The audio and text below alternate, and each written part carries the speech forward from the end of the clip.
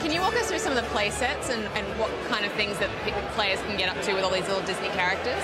We've got Lone Ranger, which we just showed you a little bit of today. We've got Monsters University, we've got Pirates of the Caribbean, Incredibles, and Cars. That's 5 play sets, and there's more to come. Now, what's important is that each one of these play sets actually offers a different gameplay experience. So in Pirates of the Caribbean, you're actually going to be doing sword combat, and you're also going to be sailing ships. And in Monsters University, it's all about pranking, and there's a ton of fun customization and scaring that you do in there as well. Incredibles, think of it like almost like Crackdown. It's this big, awesome open world with superheroes. You can run around and do so many different things. But what's important is that we're offering unique gameplay mechanics into every one of those playsets. So it's not just a cookie cutter new level. It seems your time has run out.